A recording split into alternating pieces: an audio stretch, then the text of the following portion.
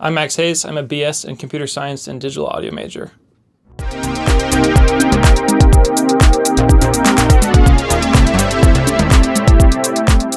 I got into my 3D audio spatialization project.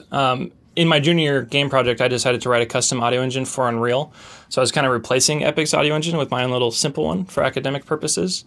And then the next semester in another one of Dr. Clausen's labs, we actually had a guest speaker, Ethan Geller, who's a programmer at Epic, come in and show us how to write spatialization plugins and use their environment.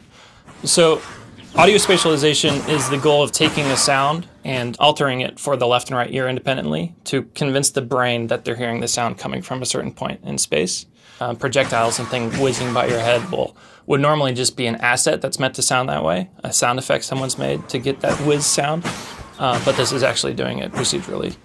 So how I landed the internship at Epic, I actually happened to run into Aaron McLaren, the lead audio programmer at Epic, just by happenstance at a conference that DigiPen hosted last summer. And someone introduced me to him because they knew I was writing my own audio engine for Unreal. And he said, "That's really cool. That's how I got my job. Have you looked at the cool stuff we're doing?" And I said, "No, not at all."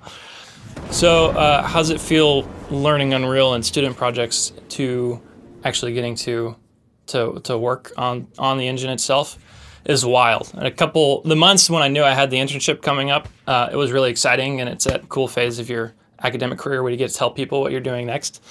And then the reality sets in of like, oh, in 14 days I actually have to go. DigiPen actually prepared me really well. Like, I would consider myself an average programmer at DigiPen, but I would get comments like, it's nice that we don't have to hold your hand on, the programming side of things.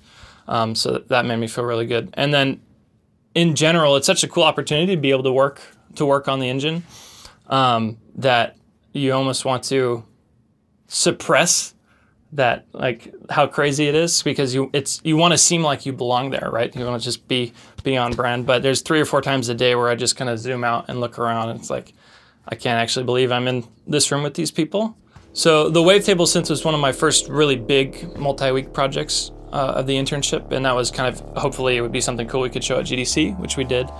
Wavetable synthesis in general is a type of synthesis where the source of audio are these tiny little snippets of audio, basically, that the user has some control over. So in the wavetable synth I wrote for Unreal, it leverages the curve editor that's already in Unreal Engine. So the user can literally draw any kind of crazy shape they want in a curve, and that little snippet of audio will be converted to like a small buffer. That's literally the shape that the speakers are going to make when it's played back.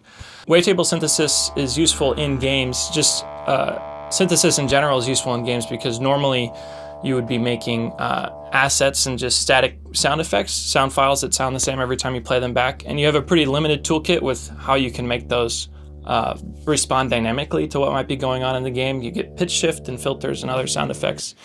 But to have a synthesizer running in the game, you can get really tight integration between what your player might be doing, which is unpredictable, and the sound that they're hearing. So instead of a sound designer sitting at his computer using a synthesizer to make a sound and then putting that sound in the game, you can literally have your game tell the synthesizer what to do.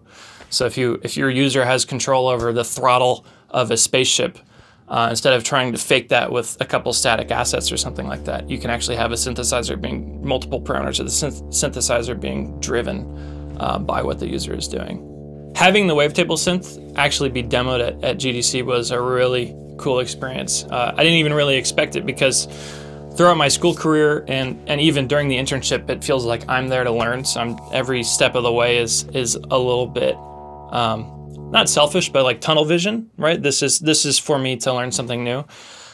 So having the wavetable synth debut and get shown off in the talk, and actually we had it at the audio booth so people could come and play with it with MIDI controllers and knobs and stuff like that.